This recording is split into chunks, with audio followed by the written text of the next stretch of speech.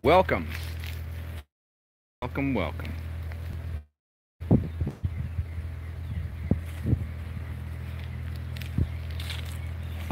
see here.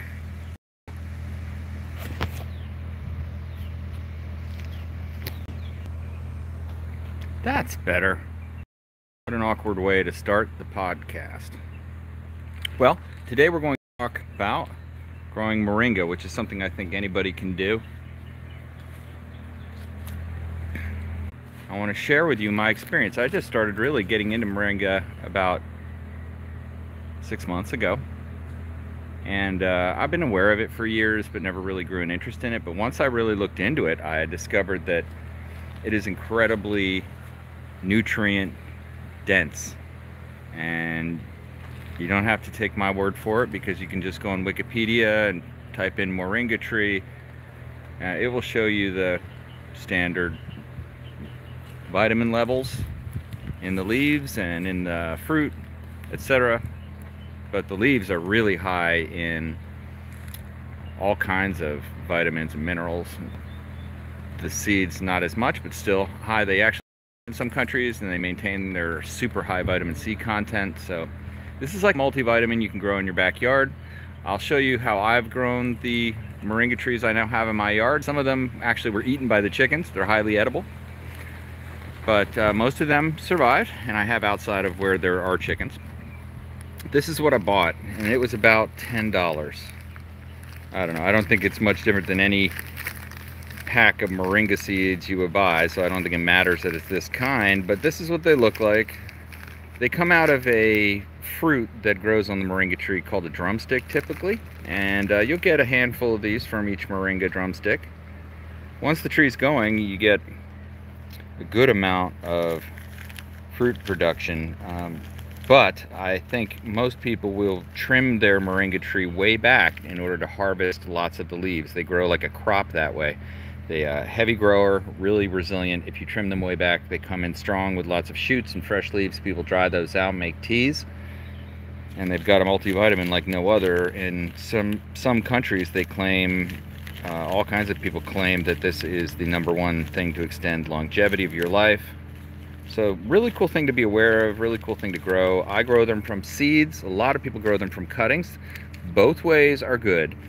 My research excuse me, revealed that if you grow them from seeds, they grow much stronger than if you grow them from cuttings.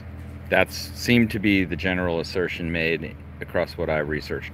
So I grew them from seeds, and I found out that I could easily grow them from seeds. Now I could eat these seeds, just like that, but let's take a look at them, and I'll actually try to get to a sunny part of the yard.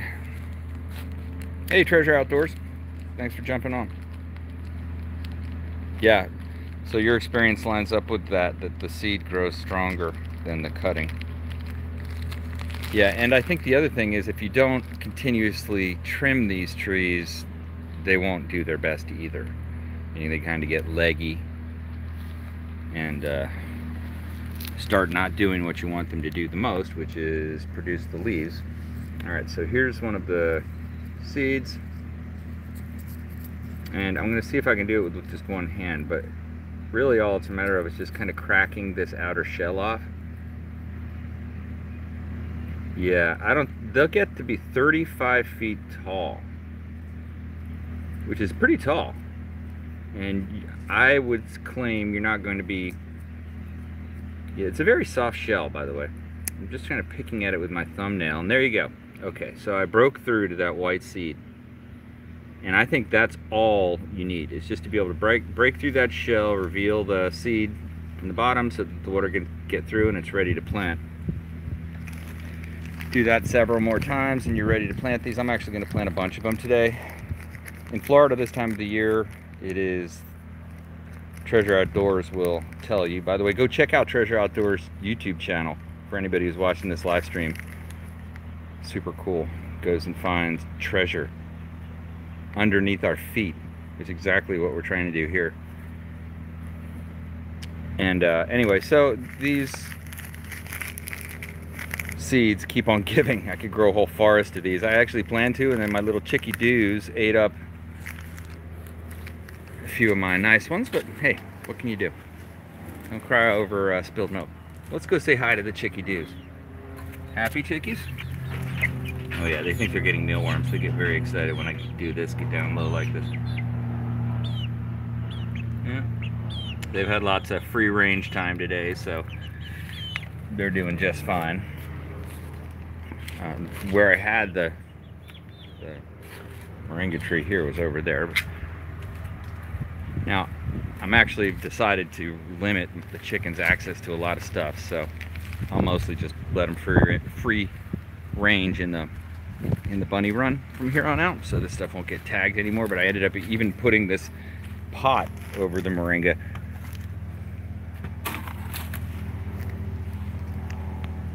And just to save it, right, because it wants to grow, and it's doing fine. But these two were doing fantastic. You can see this is scorched earth. Hashtag chicken life, man. Look at that, dude. That was a red radish that was hardy and thriving, and it is gone. Those chickens love that, so anything they love is gone. This is my carrot patch. That's all gone. It's my own fault, but anyway, I'm going to let these two moringas grow back, and we're going to actually put a little chicken wire around this vegetable garden. We'll be adding compost from the two bins over there a little bit, and I might even plant some more moringa trees here. We're going to keep them, you know, cut them down almost to the ground every time and just let them grow back up in shoots is the plan. So we're not worried about having the 35-foot tall trees here. Look at that sky. Look at that blue.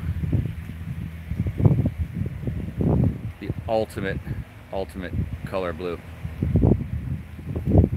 The pigeon peas seem to be able to take the wind. I kind of was wondering what it would do when it got up into the stronger sea breeze. I mean, it's noon, so it's already starting to blow a little bit. We're actually going to go down to the beach here shortly and swim.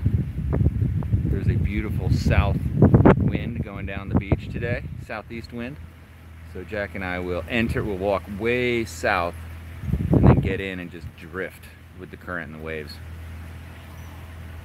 But anyhow, we don't want our carrot patch to continue to be decimated, or our moringa trees, so we're going to protect against that. But I thought I would also show you, I actually have a plan for this live stream. So I also wanted to show you one that's growing here in a pot that I haven't planted yet. Those need water. This is what I mean. Everything becomes scorched to earth if you don't just continue. I haven't watered it in a day and a half. This is a moringa I grew from one of these seeds. And there it is. And that is about maybe 3 months old, 4 months old. I'm going to show you some moringas that are in the ground too, that are little sprouties.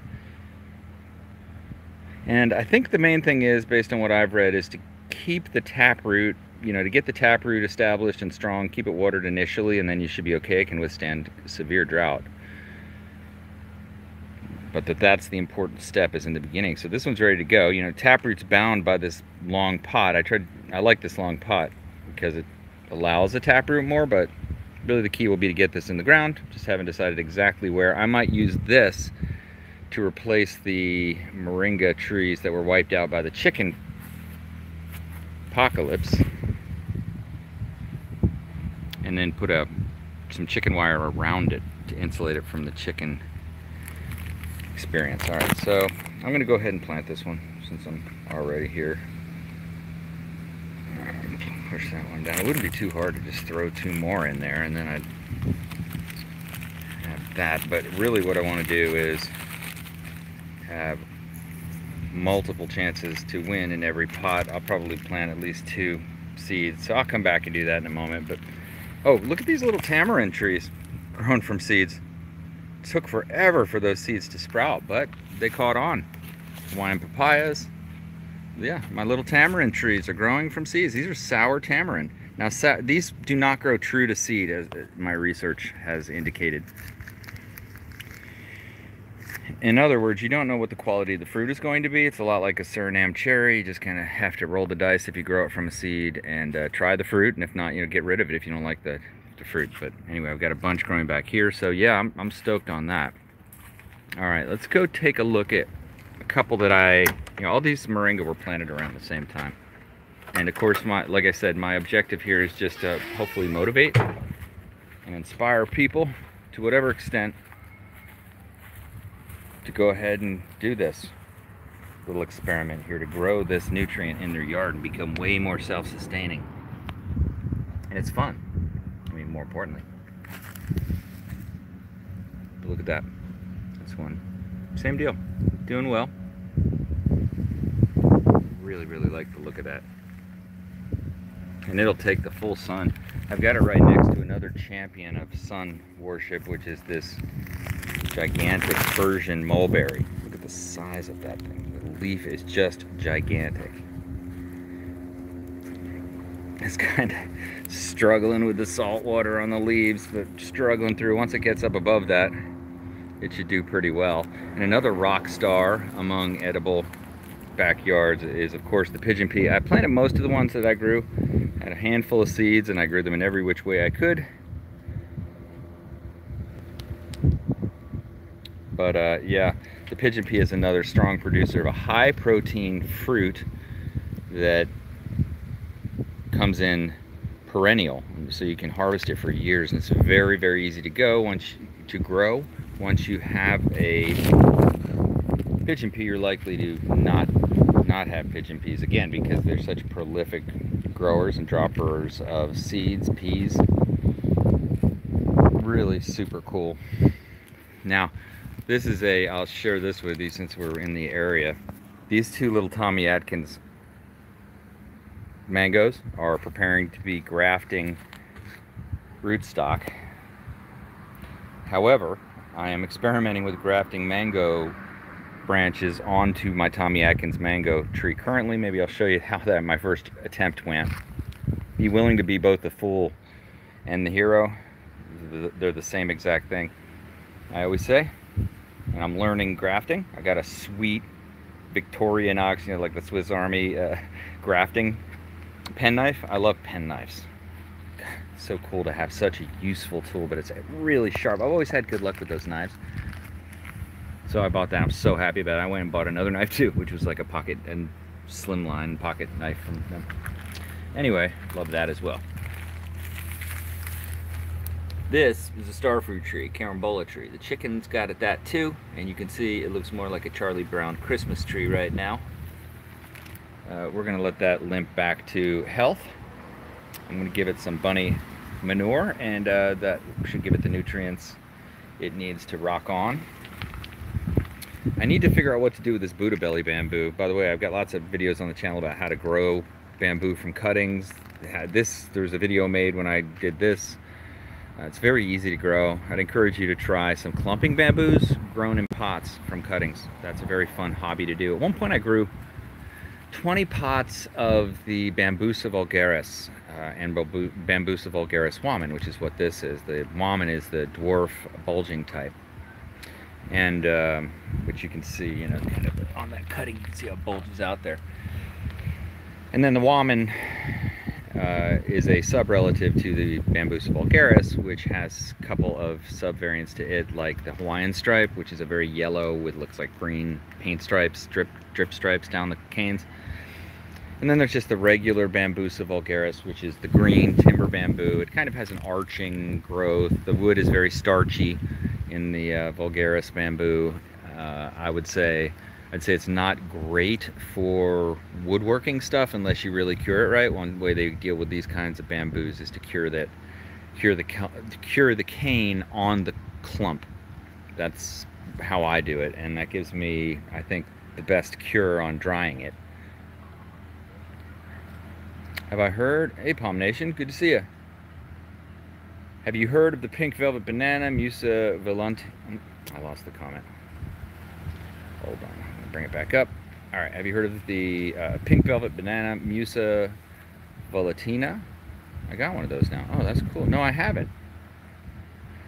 I wonder how many varieties of Musa banana there are. I'm glad you asked that question, thanks. It's gonna be too awkward to plant all these moringa trees, but I think that's probably the summary of where I'm at with moringas. I've just had great success growing them from seeds. Seems like all you need to do is pierce that shell with your thumbnail and you can plant it and grow it. I've grown 2 or 3 in a pot, and usually at least one comes up. When I plant them directly in the ground, they almost seem to all come up. So that's another great way to do it. Just direct plant them where you want them to grow and watch that area. All right, let's see. Oh, I'll also tell you about the moringa just to finish up that subject, that the moringa research I did revealed to me that the taproot can be somewhat sensitive, so if you're transplanting them and so on, just be careful of that. I had no problem transplanting potted moringa and having it do very well, but I read that people do have problems with that. For what it's worth. Okay, so the Musa banana, I wonder how many varieties of Musa there are. Musa Orinoco. Extremely common. Yeah, that's really cool. Yeah, that Orinoco can grow as far north as Tennessee.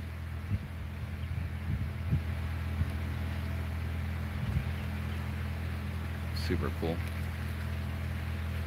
Can't imagine living in Tennessee and having palm trees and bananas waving around. So cool.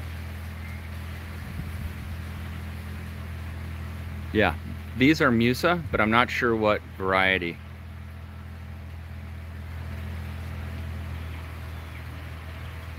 Oh yes, you see a coconut tree here. This is a green dwarf Malay coconut. I think I got the words in the wrong order, but it's a, yeah, but anyway. Green dwarf Malay coconut. I actually went ahead and bought 4. This is a pathetic story. I found a nursery finally. I was looking all over the place. There's one guy locally that was selling like a decent sized single one for like $75, and most of the plants he has are just garbage anyway. So anyway, I finally found a nursery a little bit farther south. Went down there. They had just stacks of dwarf coconut trees. They had one growing right up next to this house. This is a little like a house that all, you know, the whole yard has been converted into a nursery, and they had everything. I bought a green dwarf Malay coconut and brought that home with a sweet tamarind tree, which you'll see one of those over here.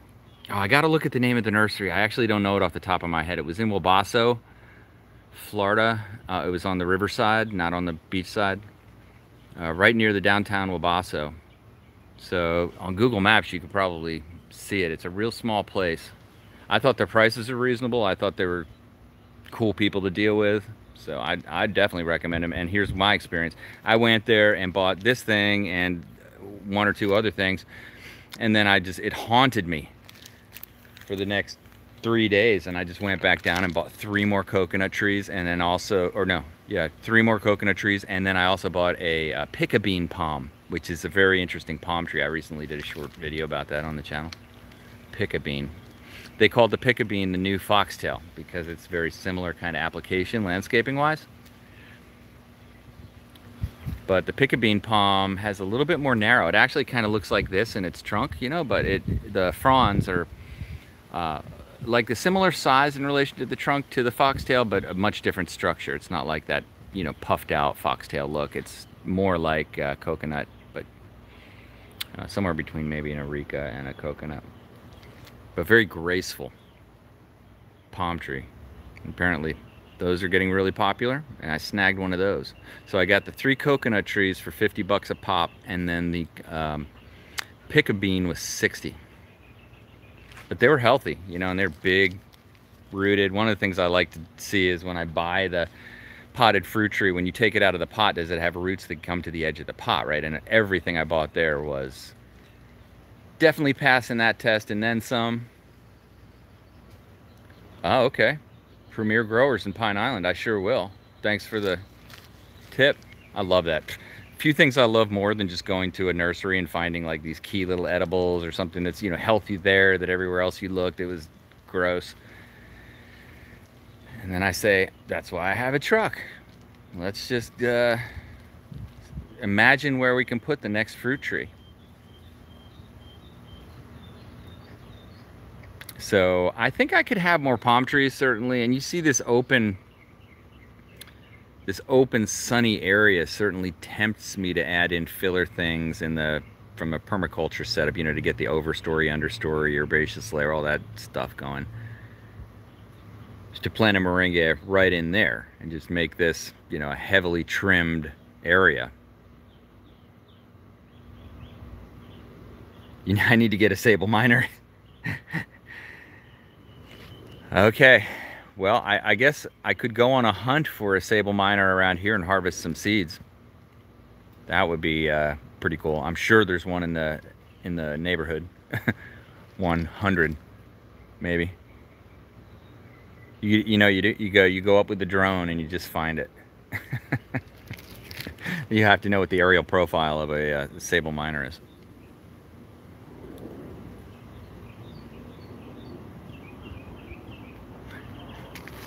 Another thing we love this time of year, I'll just point out since I'm out here. By the way, I'm stoked everybody's on the live stream. Go ahead and leave a comment if you're on.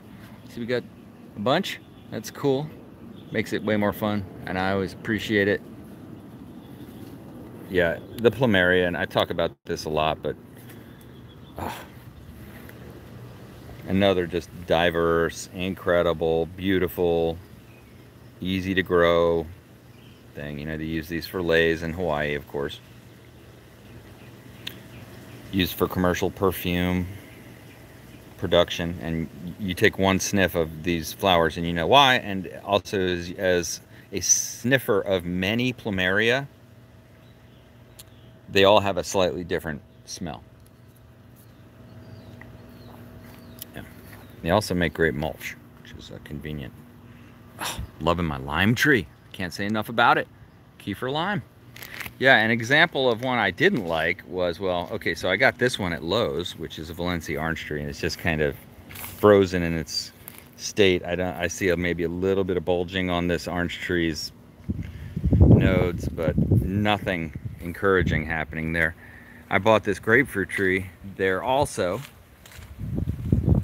and the roots had not reached the edge of the pot. Basically, when I planted it, the edge of the soil fell out the sides. It was a disaster, but here it is. Love the one you're with, folks. And I still love it. It has tremendous potential, but it's definitely way past its moments of any false glory.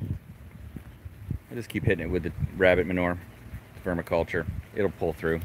Grapefruit trees are so hardy, so resilient. This is going to be a champ. It's just got to get through this adversity, which it's currently in. It also is getting buffeted by some salty sea breezes, so that doesn't exactly help. Oh wow, yeah, the fig tree this time of year. That's a great topic, by the way, pollination. Thank you. Yeah, I agree. The fig trees do seem to just stall out at some point in the summer. When it gets super hot, I think they're just over it. And mine will also, as soon as it rains, they just swell up, all the fruit swell up, and they can get open ends on the brown turkey. Oh, look at this. That one has a little ways to go. Yeah, these are the brown turkey, of course, and the rabbit run. A lot of plump figs, without a doubt. A lot of plump figs. But I'm looking for ripe ones. We cleaned it off last night, so these are all newly discovered. Not much more. I did actually graft a cutting of the Janiri fig tree right here. That's a graft. And it looks like it's still alive. So we'll see. We'll see. I want to make a fruit cocktail fig tree. That's my goal. We'll see if I can do that. See you in 2 years. See if it it's a 2-year plan. For sure. Oh, you have branches dying? Yeah. Yeah, if the branches are dying, sometimes I wonder if it's got a fungus of some sort. You know, interesting. Funguses with palms, funguses with fruit trees, so dangerous. Can be. This thing in Florida is common. Look at what I found here. This is horrible. That's a type of fungus that if your palm tree gets it, it's done. And this thing died, and I was wondering why. But I kind of also know that when a palm tree that's been this successful just immediately starts to wilt, it's probably got the fungus. And I think this fungus has happened to this tree, and I think it's now happened to this tree, the Eureka palm. What a bummer, but I'll have to get rid of all this and try to sterilize it with alcohol, because I do actually not want that to start happening, which is for everything to start getting that fungus.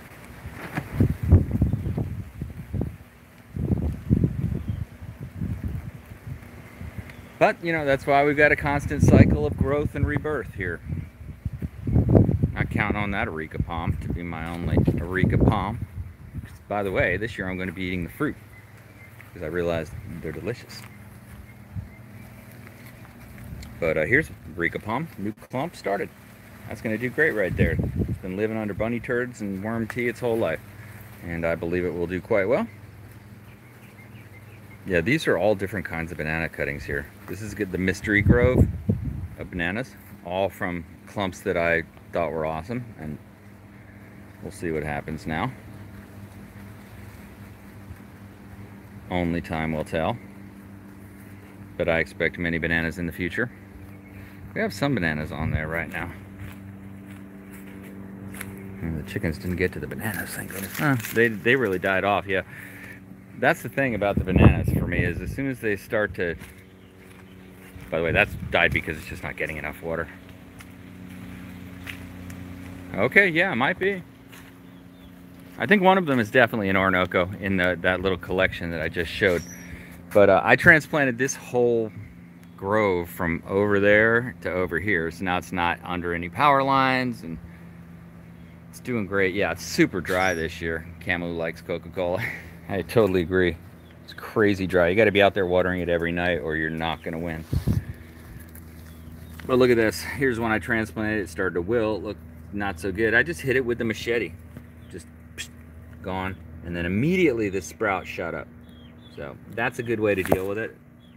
I'm going to do that. Any cuttings that I plant that... Oh, yeah, look, my chickies are crying. Please let me out. That's the sound that they're saying, let me out. I'll let them out after this. Yeah, usually we can count on a little rain in June. I don't know, we were watching the rain yesterday. It looked like it was going straight by us. It was just running parallel to us all day long, from going from north to south, or south to north. Yeah, south to north. Just running right by. Yeah, it could be pouring on the land side all day long and just be dry as a bone right here if when it's got that real banded rain just going right up the spine of Florida. We're the last place to get rain. They call it a weather bubble, but we have a big area, of course, the Atlantic Ocean, the subtropical Atlantic Ocean, right up 5 blocks away, and then 5 blocks the other way, we've got a gigantic 3-mile wide subtropical lagoon filled with warm water. So, and this is a barrier island. So what happens is the temperature gradient that occurs during the day in the land, of course, is much more steep than the water, or vice versa, whatever. Anyway, it causes all the rain landside first, and then they roll east, typically, over us. But you can watch the clouds close in all the way around this whole area, and it's almost like a bubble straight up because no rain has formed. So it's very arid here, and if you look at pictures of this area back 50 years ago, 100 years ago, it was like low scrub brush, only a gopher tortoise could love type of situation, with an occasional probably hammock of live oaks and things like that.